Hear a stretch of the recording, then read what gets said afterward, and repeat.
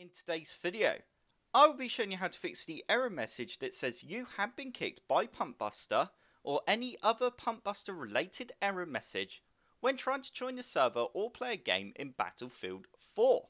So the first thing we need to do is just ensure we have the latest Windows 10 updates installed. To do this, all you need to do is right click on the start menu icon. You now need to go ahead and click on settings.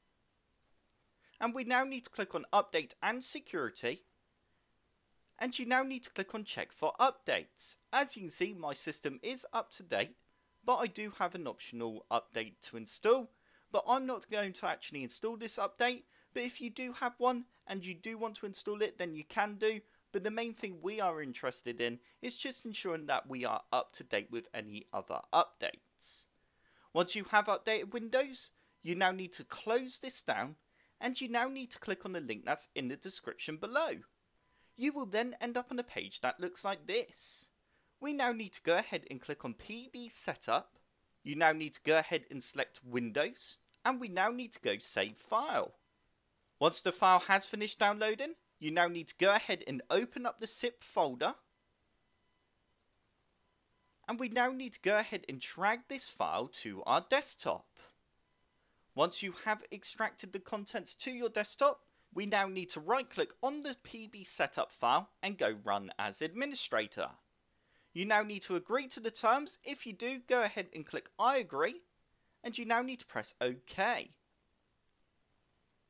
We now need to go ahead and click on add a game, and you now need to select Battlefield 4, and we now need to find the Battlefield location. As you can see, it has actually already detected the game path for my Battlefield 4, so I can now go ahead and press add game.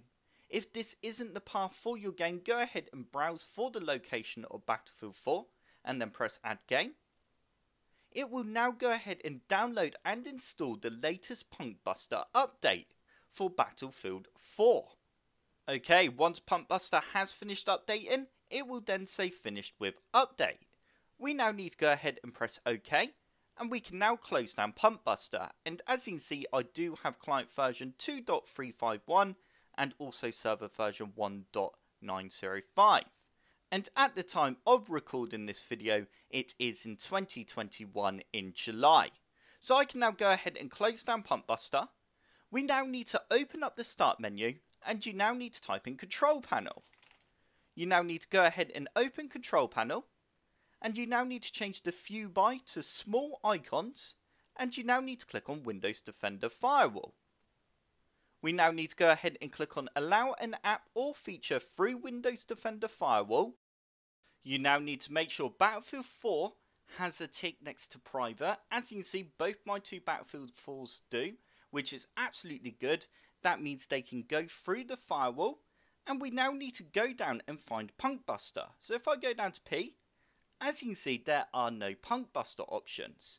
You should have something there that says PNK BSTR, and it should be A and B. You need to make sure they have ticks next to them. However, if you are missing this option like I am, then you now need to just simply close down or minimize the Windows firewall for a second.